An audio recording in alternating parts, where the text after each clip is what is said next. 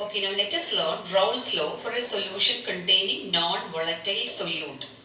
In the last class, we saw Raoult's law for a solution containing volatile components. Both were volatile. Now this is the next case. In this particular solution, you can see both non-volatile solute, it is given in blue color, and this is the volatile component. So suppose this black is the volatile component, all the dots that I have shown here is the vapor pressure contributed only by the solvent. This solute is not contributing to the vapor pressure because it is non-volatile in nature. In such case, Raoult's law can be stated like this. The vapor pressure of a solution containing non-volatile solute is directly proportional to mole fraction of solvent. Now see, P1 proportional to X1 because X2 is not contributing anything. So P1 is equal to P10 X1.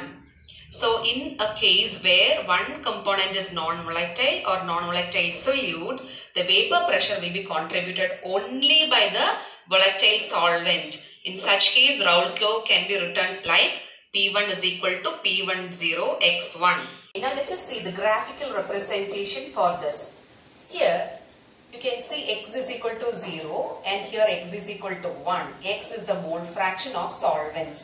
Since the solute is not contributing in this case, let us see the graphical representation. We have learned that mole fraction and the vapor pressure are directly proportional. So from X is equal to 0, when we move to X is equal to 1, you can see it varies in the linear form. And this position you can call it as P10 because this is vapor pressure of pure solvent. Here solute is not contributing. So X is equal to 1 and here this point is P10.